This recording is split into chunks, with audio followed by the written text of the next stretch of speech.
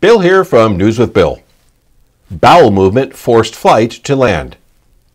A British Airways flight from Heathrow to Dubai was forced to turn around because of an excessively smelly bowel movement.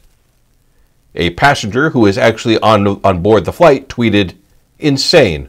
Our British Airways flight to Dubai returned back to Heathrow because of a smelly poo in the toilet." He later told the newspaper, "The pilot made an announcement requesting senior cabin crew, and we knew something was a bit odd."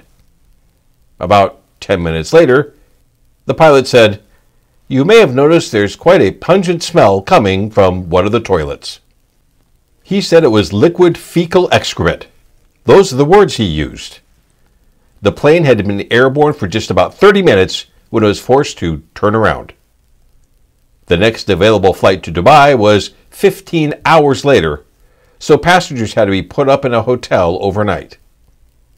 Speaking to a reporter, an airline employee said, "When you're up at that altitude, the cabin has to be pressurized. So the problem is that anything like that is actually a health and safety concern because only 50% of the air is being recycled and cleaned."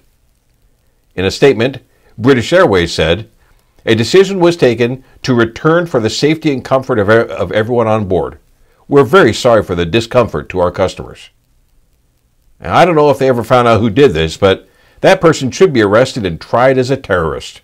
After all, they did blow up a plane, right?